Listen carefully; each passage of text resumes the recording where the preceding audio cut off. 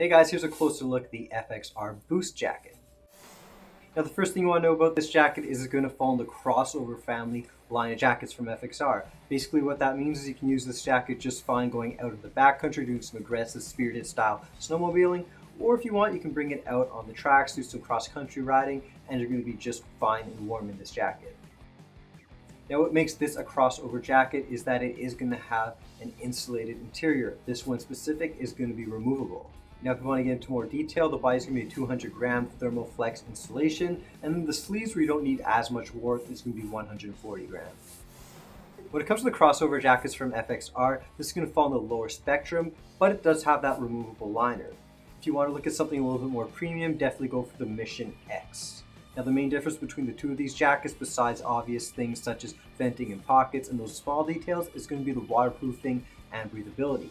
So this one's going to have a 5,000 gram per square foot of breathability and 5,000 millimeter waterproofing. Compare that to something like the Mission X where you have 20,000 and 8,000. It just doesn't stack up quite as much. You're not going to want to be out in heavy, wet conditions with this jacket.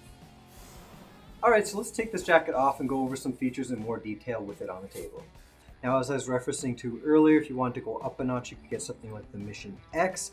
And basically, right off the bat, you'll notice that there's no pocketing or venting in the chest area, so you'll get the vents here in the Mission X. But if we move over, we will have those vents underneath the armpit area going along the side of the jacket. And it is going to be making use of that dry vent technology, which will just let the air in without letting any sort of moisture or melting snow get into the jacket itself. However, we will be missing the ventilation in the bicep area that you'll find in higher end jackets in the FXR lineup. Now another thing you'll notice is that there's nowhere on this jacket saying Active X Pro, and as I was alluding to earlier in terms of the waterproofing, this is going to be the standard Active X, so you are missing out on there, and you don't have any sort of climate control embedded in this jacket. Now you will get those YKK zippers with the waterproofing. Just taking this down here, and when we get to the bottom, we do have that D-link that you'll find in all other FXR jackets. Before I open it up, I'll show you the sleeves. We do have the hidden pocket area.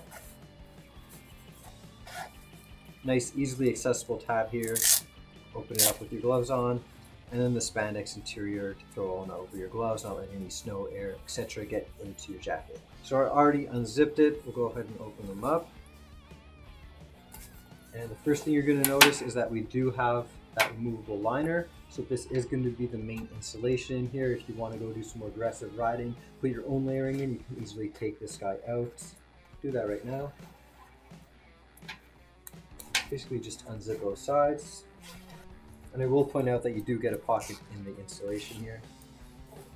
And it is going to be full insulation including the sleeves, which I'm pulling out right now. So there we go, the insulation is out, and now basically what you have is just a great all-around mountain aggressive style riding jacket.